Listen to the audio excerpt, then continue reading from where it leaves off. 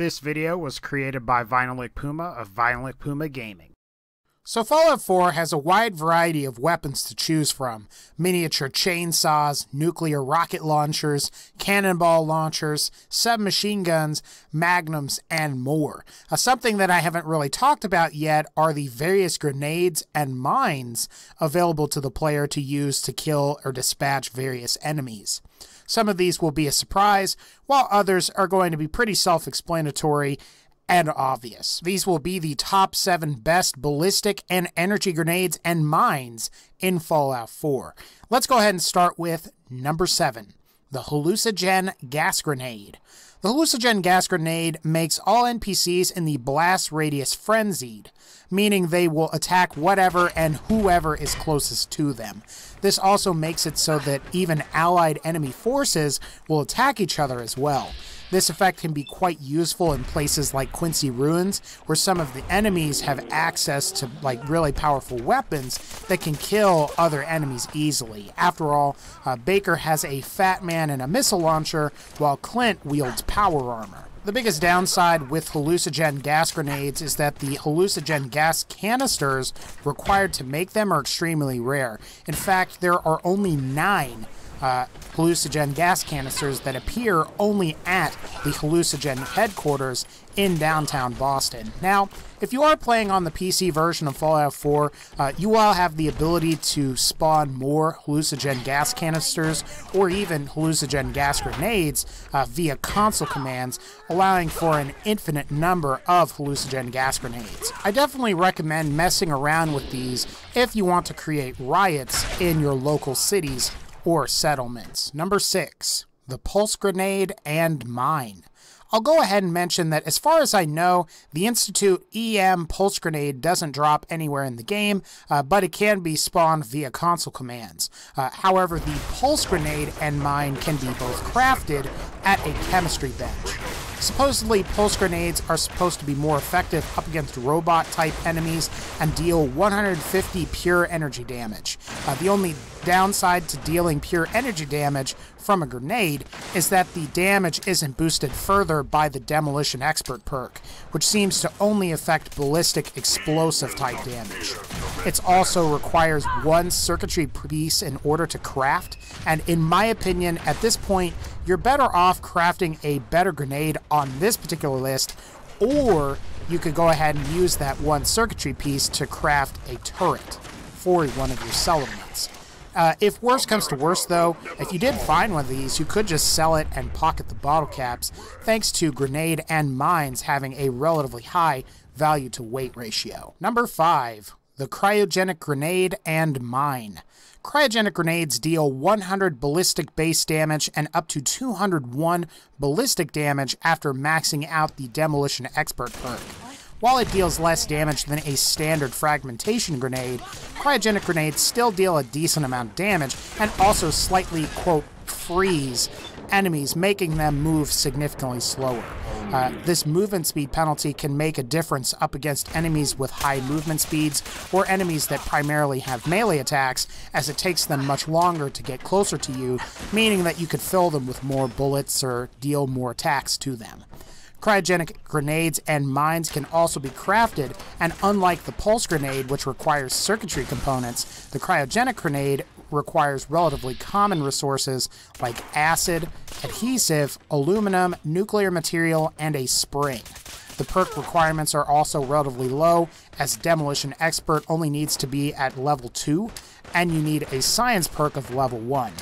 Overall, this is going to be a significant step up from most grenades in the game, like your baseball grenades, your Molotov cocktails, and while it's not the best grenade in the game, the ability to affect an enemy's movement speed while dealing damage is a nice feature. Number 4, the Fragmentation Grenade. So there's nothing really that special about this particular grenade. It simply explodes and deals damage. It should be mentioned, though, that this grenade deals the most damage of any standard grenade in Fallout 4, and that includes things like the baseball grenade, Molotov cocktail, cryogenic grenade, etc. The Fragmentation Grenade's base damage is 150 and caps out at 301 with a fully maxed out Demolition Expert perk. In fact, I would say that the fragmentation grenade can be crafted from even more common materials than the cryogenic grenade, which include adhesive, aluminum, fertilizer, oil, and a spring. Also, like the cryogenic grenade, you only need a demolition perk of 2 without any need for investment in the science perk. Honestly, I think the standard frag grenade is the best way to go when compared to something like the baseball grenade, which specifically requires a baseball to craft it and doesn't deal quite as much damage as a standard frag grenade. If you don't want to craft a frag grenade, there are slews of these that you can find on like dead enemies or in chests in various places throughout all of Fallout 4. Number 3. The Plasma Grenade and Mines. The Plasma Grenade and Mine deal a mix of 150 ballistic and 150 energy damage. However, if you have the Demolition Expert perk maxed out, you can upgrade the ballistic damage portion to 301, while the energy damage remains the same. In my opinion, the Plasma Grenade and Mine is essentially like putting one of the best weapon types in Fallout 4 into both a grenade and mine form. While it's unfortunate that the Demolition Expert perk doesn't seem to improve the energy damage at all, you're still getting one of the best grenades in Fallout 4. Now, the biggest downside is that the crafting requirements are extremely high and require relatively uncommon crafted components. On the perk side of things, you'll need a Demolition Expert perk completely maxed out and a Science perk level of 3. You will also need adhesive, aluminum, circuitry, nuclear material, and a spring in order to craft one. Like I mentioned previously with the Pulse Grenade and Mine, you're really better off saving your circuitry to build turrets for your settlements, in my opinion. Also, provided you have allegiance with the Minutemen, you can use the Minutemen Faction Grenade to have precision artillery strikes rain down on your enemies, and from my experience, that actually deals a lot more damage. Problem is, you have to configure radios and stuff like that. Ultimately, it's up to you whether you'll want to use this or not, but I think the next grenade or mine on this list will surprise you. Number 2. The Bottle Cap Mine. The Bottle Cap Mine deals 300 ballistic base damage, but that can be boosted to 601 with help from the Demolition Expert perk being fully maxed out. This is a very powerful mine to use in Fallout 4, and I've found that I've actually almost killed my own characters a couple of times while improperly judging the size of the blast radius with this thing. Another cool perk of the Bottle Cap Mine is after it explodes, you receive some bottle caps. And what's also great about the Bottle Cap Mine is that it can be crafted as soon as you achieve the first level of the Demolition Expert perk. And another plus is that most of the ingredients or crafting supplies you'll need are relatively common and include things like adhesive, fertilizer, oil, and even steel.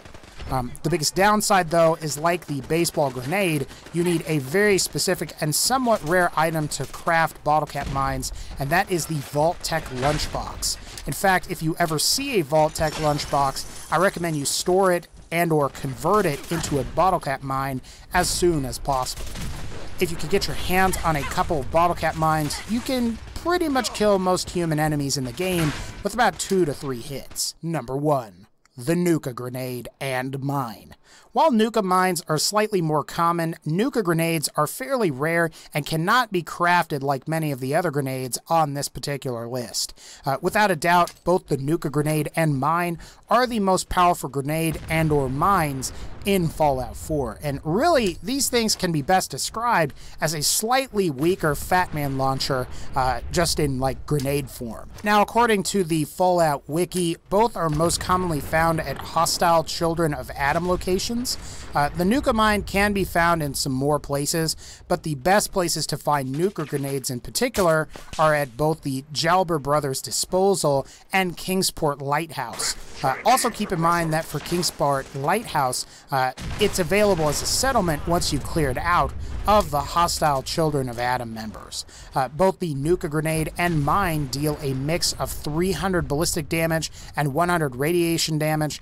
The ballistic damage can be increased to 600 when maxed out with the Demolition Expert perk. Unfortunately, like the Pulse Grenade and the Plasma Grenade, you can't improve the radiation damage via the Demolition Expert perk, and the nuclear physicist perk doesn't affect the radiation damage at all. Anyway, guys, that's going to pretty much wrap up this particular video. If you like this video, please be sure to leave a like. And as always, take care, and I'll see you all next time.